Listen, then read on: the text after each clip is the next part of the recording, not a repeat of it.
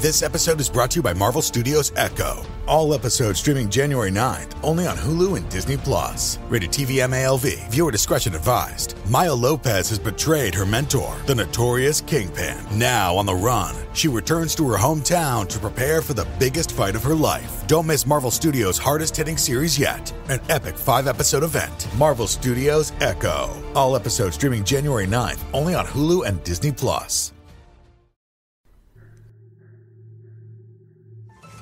Hello, and welcome to Scare You to Sleep. I'm your host, Shelby Scott. I hope you're having a good day, and if not, then I hope I can make it just a little bit better. Thank you for being here with me. I love the company.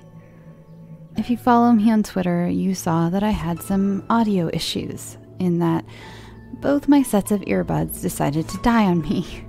Luckily, one of them only half died, but I still had to record this with only one ear and edit, so that means, unfortunately, there are no cool binaural tricks this week.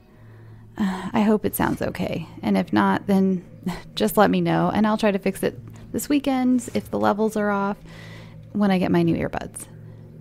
You probably also noticed that the kids' episode came out. I hope you and any little ones in your life enjoyed it.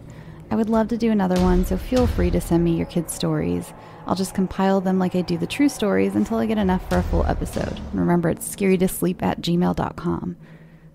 Let's start things off this week with a story I've been sitting on for quite a while. The author, Jeff Hamill, sent this to me back in December, and it got buried in my email. It was such a nice surprise to find. This one is sure to give you nightmares. Here is Not This Time.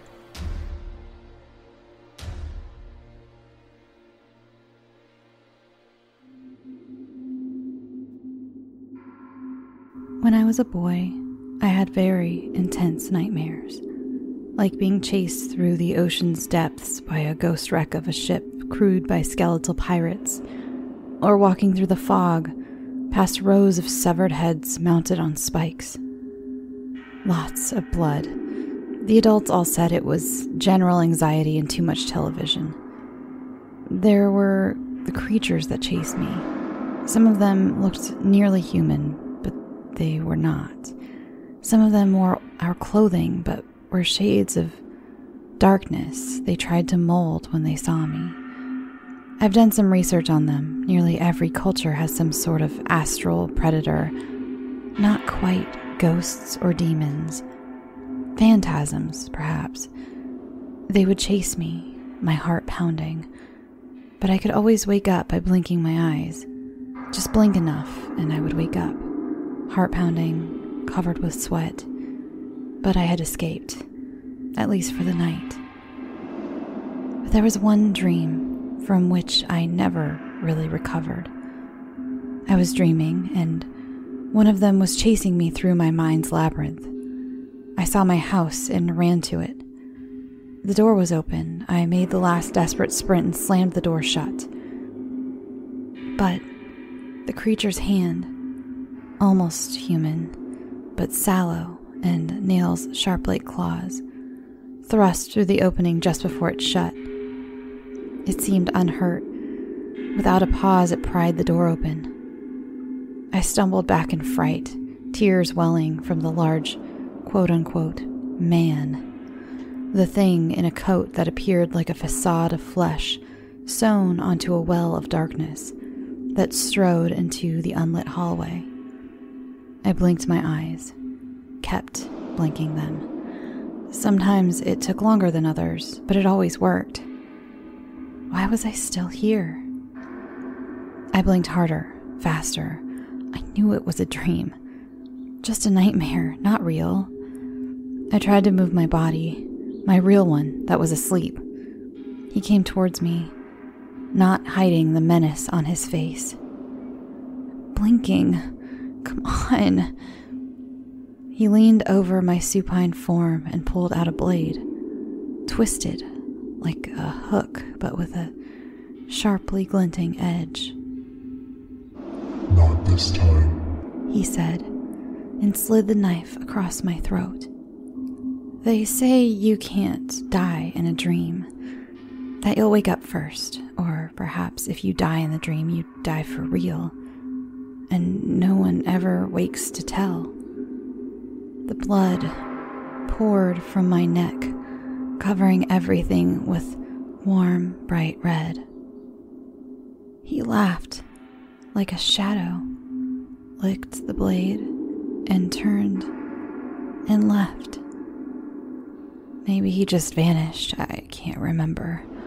I gasped and gurgled, convulsed as the warm became cold. And then everything became cold and dark. I died in that nightmare, whatever they say. I woke. I was in my bed. My mom and dad were in the room. "Are you okay?" said my mom. "You were having a nightmare." I was about to tell them about it, but was scared of my own words. When the creature came into my room, before I knew what was happening, he brandished the hook knife and cut my mom's throat. The scream and gurgling was terrible.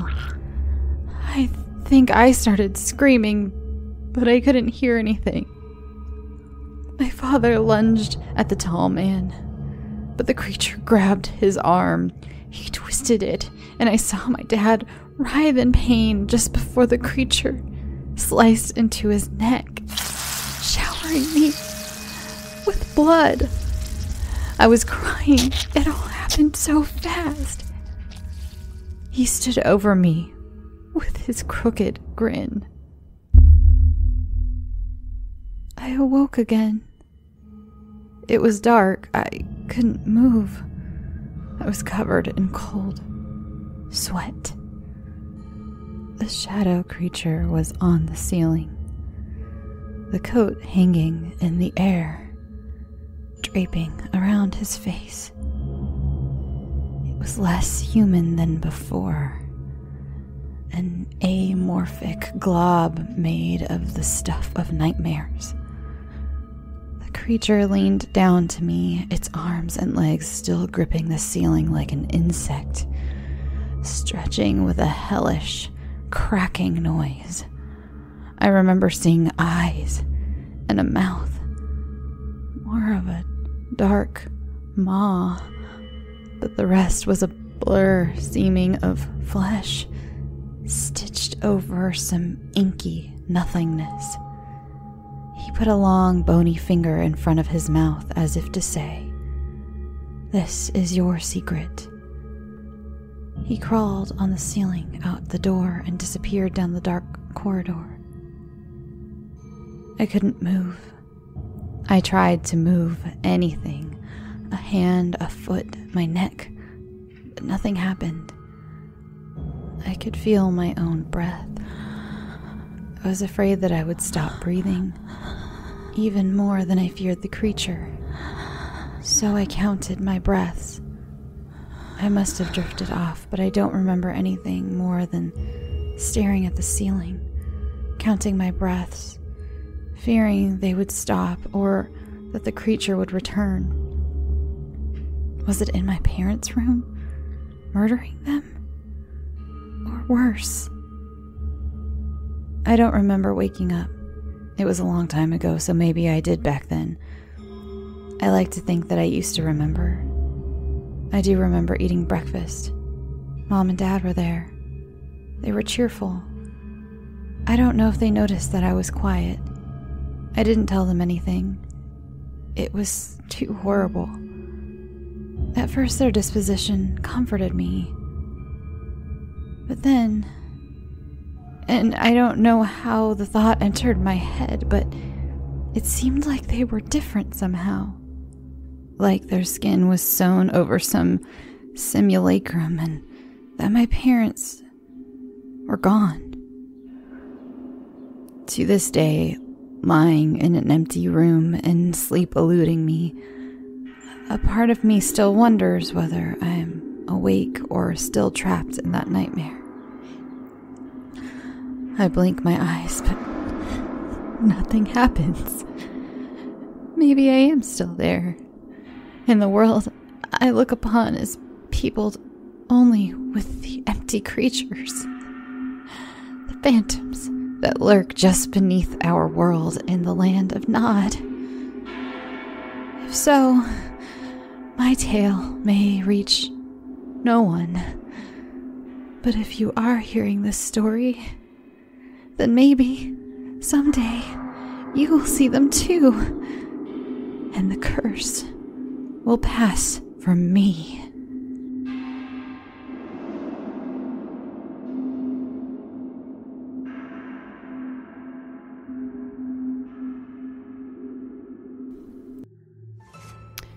I'm going to admit one of my guilty pleasures to you guys.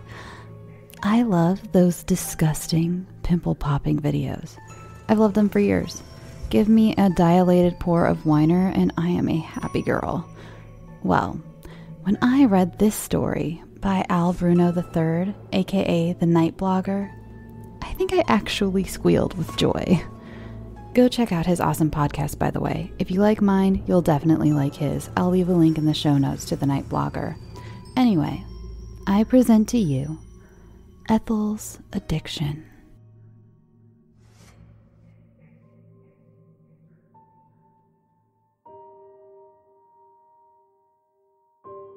I didn't meet Ethel until after the events I'm going to talk about here.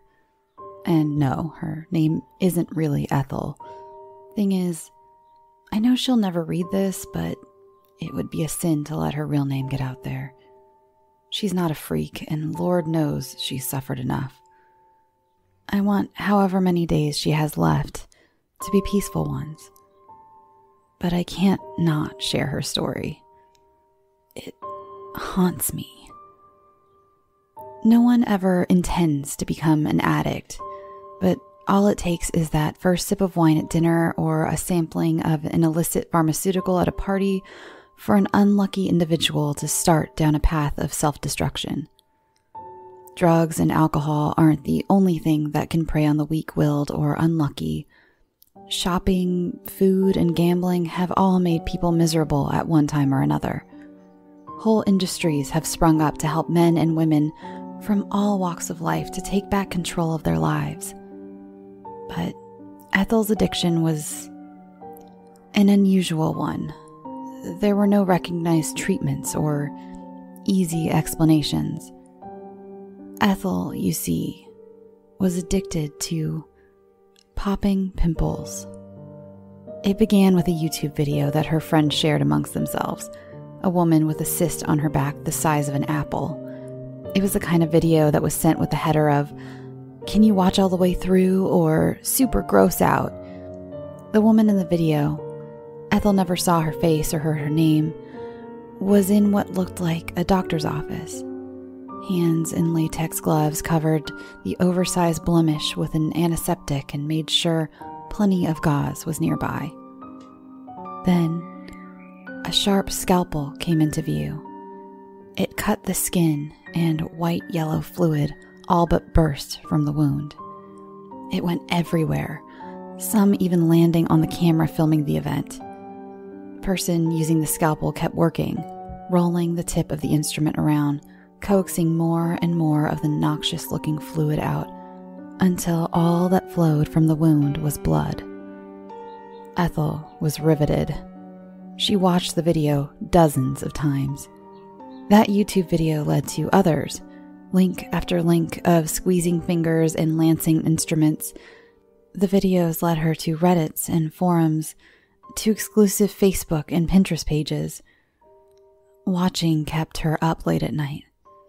Sometimes she never went to bed at all. She remembered being a teenager, the occasional breakouts, and her mother cautioning her not to pick at her face. Compared to the other girls, she had been lucky. There were some that had hidden their faces behind the books they were carrying, who had endured insults like pizza face and worse. Everyone said Ethel was one of the prettiest girls in class. But she was 30 years old now, bored with work and marriage. The next time Ethel got a blemish, it was on her shoulder. She stared at it a long time. She had drawers of special skincare products for this kind of thing. But she decided that this time she would take matters into her own hands. Pop. It took barely any pressure at all. Certainly less than she expected, and it was so much better experienced than watched. The discomfort, the sudden pressure, the release, and the lingering soreness. On some level she couldn't understand, she both heard and felt the blemish give way. Then Ethel took to giving her husband Floyd back rubs. He certainly didn't protest. That hour or so was probably the most time they'd spent together in months. His law practice kept him busy, maddeningly so at times. When she found some ingrown hair or neglected pustule, he would ask her not to pick at it, and she wouldn't listen. She was relentless. It didn't matter how much he squealed or if she drew blood. To keep him from shying away, she made sure that her grooming sessions ended with sexual intercourse. To Ethel, it was a perfectly mature understanding. Floyd got what he wanted, and she got what she wanted. It went on like that for a time. Ethel sating herself with videos until a bump or blackhead appeared on herself or her husband. Those were moments she savored like fine wine. She probably could have gone on like that for the rest of her life, but Floyd had other ideas. One night at dinner, he told her that he was in love with a coworker, and he was leaving. Ethel had wondered why he'd pulled the old suitcase out of the attic days earlier, but never thought to ask. She'd never suspected she needed to. Soon enough, she was living alone for the first time in her life. Alone and inconsolable. She had friends and family close by, but it wasn't enough. She had a busy work schedule, and that wasn't enough. Finishing off one bottle of Chablis a week wasn't enough. Even the pimple-popping videos weren't enough. So, Ethel changed her diet, eating more and more fast food, more and more chocolate. She read articles with skincare advice and did the opposite of the recommendations. Then, she waited. The first few blemishes were small, little pinpricks of red that almost looked like freckles. Ethel worked at them eagerly, having grown her nails out and bought a new makeup mirror for just this occasion. Pop. Tiny, but exhilarating. The discharge they expelled was thick and solid. She could roll it around on her fingertips. Pop. When the next few pimples began to show, she let them be, let them fatten up. Whiteheads grew, blackheads darkened. The whiteheads almost always went painlessly but spectacularly, marking the surface of her mirror with speckles of yellow, white, and green. Sometimes she would keep the pressure on until she added a spattering of red to the mix. The blackheads could be more challenging, sometimes resisting her attention for hours at a time until they were nothing so much as swollen nubs of pain that felt far larger than they actually were. When the surface of one finally broke, it would exude a thin streamer of pus. She would watch in fascination as the little filament of exudate twisted along her finger, then squeeze harder and harder until something would give way and a rivulet of blood veined with yellow and white shot from the wound.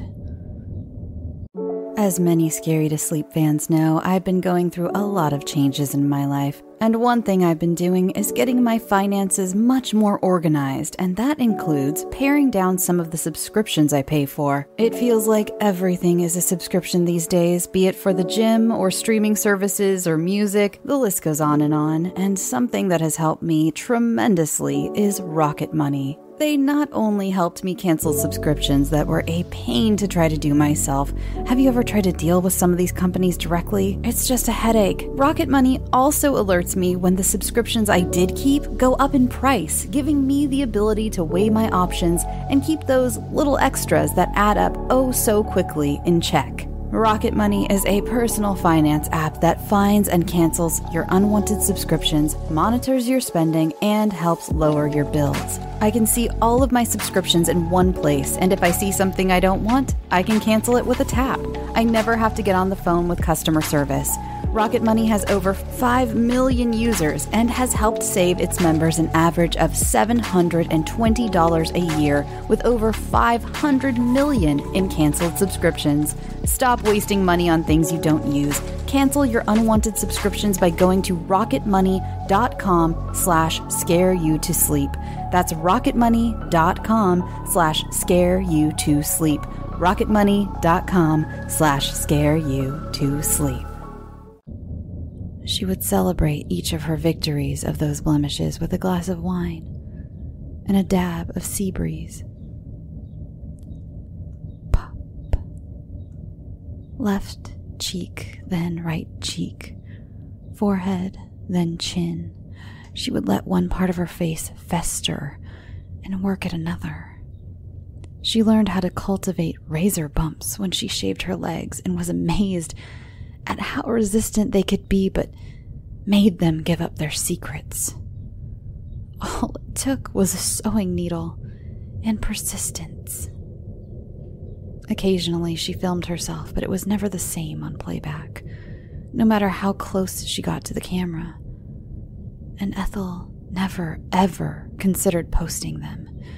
This was for her and her alone. She could imagine no experience more intimate. Late at night, when she was lying in bed half drunk with her face and legs stinging with astringent, she would wonder how much she had drained from her body this way. Drop by drop, spurt by spurt, a pint, maybe a gallon. She tried to imagine it.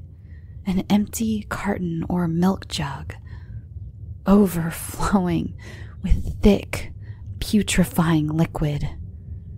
She thought of the skin cells she shed every day, and the mucus that gathered in her nose, of the mites that lived on her eyelashes, and the bacteria that made their homes in her gut. In the end, was that all a person was? A festering wound? A host for infections? Pop. Ethel's friends and relatives would try to broach the subject of her complexion with her.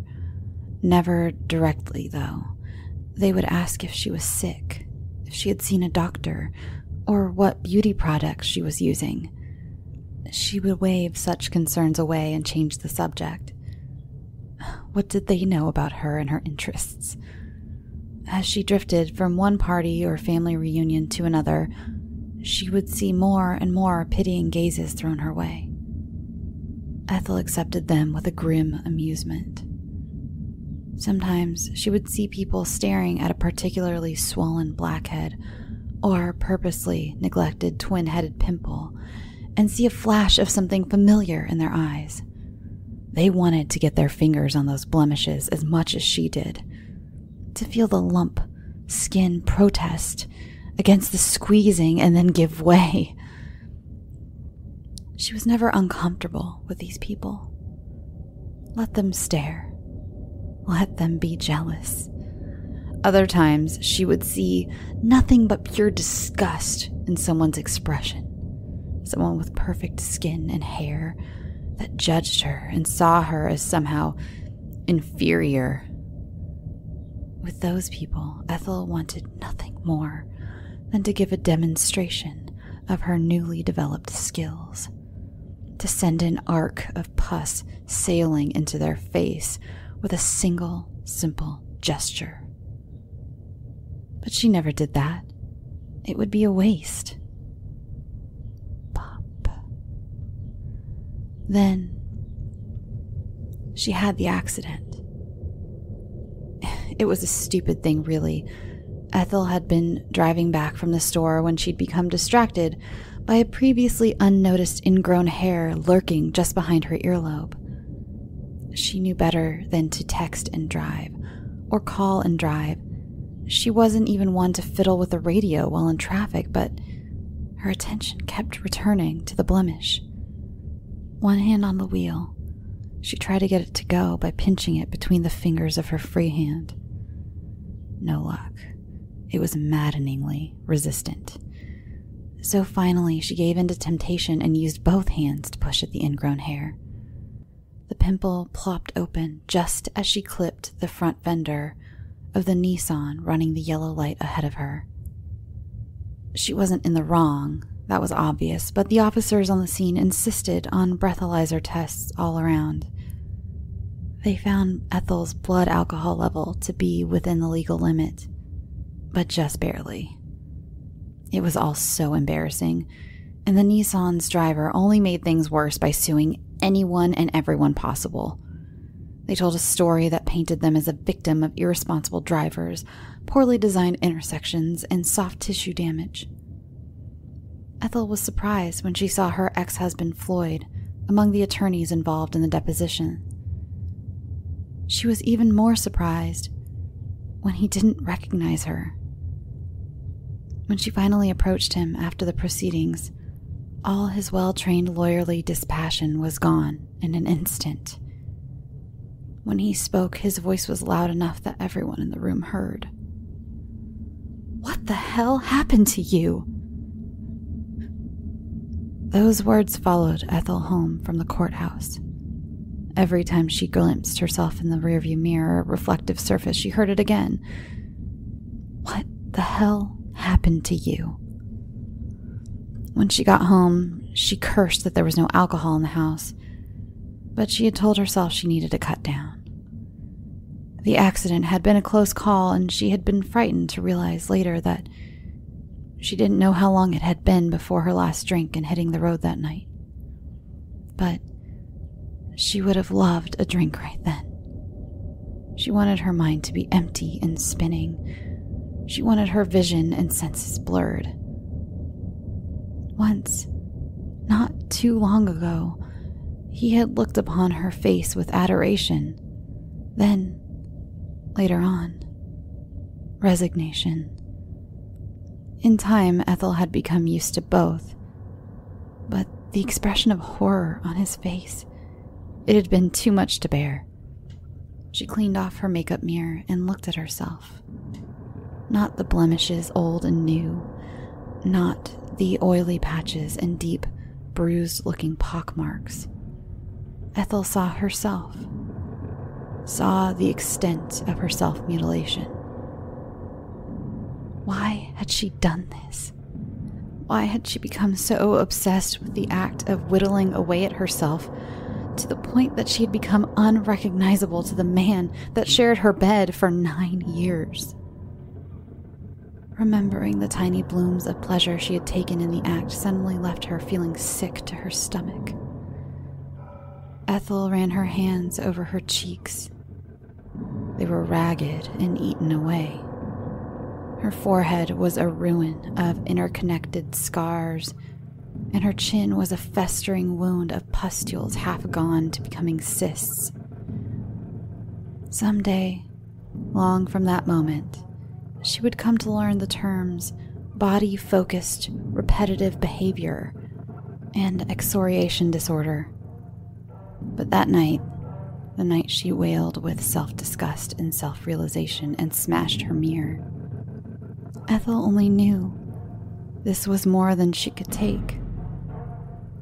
And after all, what was one more mutilation at this point?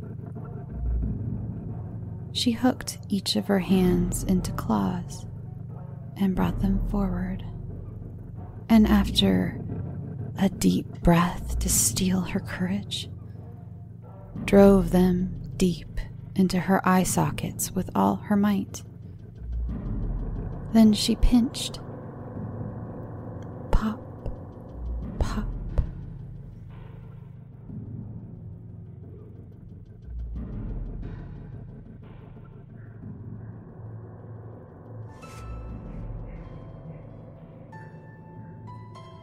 Our last segment tonight is by Reddit user Terrifying Tales.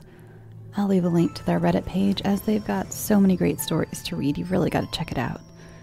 This one is a poem of sorts, and I sure hope you don't have arachnophobia. This is Sleepaway Therapy.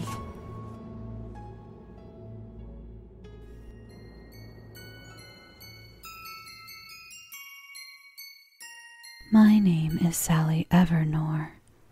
My house is 104. I was afraid of spiders, though I'm not scared anymore. My mommy didn't like me. My daddy didn't care. They told me there's no spiders. I knew that they were there. They came to me in darkest night. They climbed upon my hair. They climbed into my silken sheets and made their home right there. I screamed about the spiders. I tried to make them care. The spiders, though, were clever. They knew when they were there. They scurried along left and right. They scrambled out of sight. My parents never believed me. For a moment, I thought they were right. They took me to a therapist. She seemed so very nice. She told us of a sleepaway camp. That would be just right. They glanced at one another, then they glanced at me. You're going to this camp for care and therapy this week. I begged and pleaded not to go. I put up a good fight, but in the end they dropped me off and soon were out of sight. I stood at the entrance to the camp, then cabin number 4, being ushered through the entryway by camp counselor 624. The room was very quiet, except for one weird sound. The pitter-patter of tiny feet echoing across the ground. I heard a sound behind me. 624 locked the door. I was trapped inside this cabin that was labeled number 4. That is when I saw him, a shadow of a boy. That's when I noticed his strange legs, all 8 upon the floor. He crept his way right towards me, the light swinging back and forth. No longer was he human. He was a spider mutant boy. His limbs were broken and disfigured. The joints were out of place. The skin on each leg didn't match the color to his face. Beside his mouth were mandibles formed from fingers and 2 knives. They occasionally clanged together, a horrific, ghastly sight. His upper body was his own. His lower one was not. Protruding like a thorax, an ungodly fright, his toenails sharp as razor blades, his 8 eyes gleaming bright. He had spun a web inside the room that clearly marked his side. For weeks I was inside that room. For weeks I was filled with dread, but during that time I escaped the fate that happened to my friend. He spoke to me so softly. He told me I was safe. As long as I obeyed their rules, I wouldn't end up this way. He too was afraid of spiders. He had disobeyed. He had been resistant, so they made him see their way. They hired up a surgeon. They hatched a horrid plan. The next thing they got rid of was Tyler's mom and dad. He wept and cried in fear, his pleas falling on deaf ears. Soon he wound up in his tomb, a body filled with gloom, cocooned in his new body that would never be his own. He found a new respect for spiders, one not previously known. I too began to have respect. 5 weeks and I was cured, sent home 3 weeks early to my parents' warm abode. My parents began to love me, no longer like before, as I had told them all about cabin number 4. I wondered what happened to Tyler, the boy in cabin 4, my friend who'd helped me oh so much, though I could not help him more. Mom and Dad won't tell me, but I overheard a call. Tyler is in a better place. He's right here at my door. He died that night in cabin 4 when the police arrived. His spirit left his body, found another host to thrive. A spider in my room. He sleeps upon my bed. I understand him clearly in his spider dialect. I'm not afraid of spiders. No, not anymore. My name is Sally Evernor. I live in house 104. Mommy and Daddy love me. I have more friends than before. I can talk to spiders, thanks to cabin number 4. The human race will suffer. The human race will pay. If you've ever killed a spider, we are on our way. Accident or not, it matters not to me. Everyone will suffer. Humans are so weak. We're coming for you at this moment. We're at your bedroom door. Hello, my name is Sally, and I'm knocking on your door.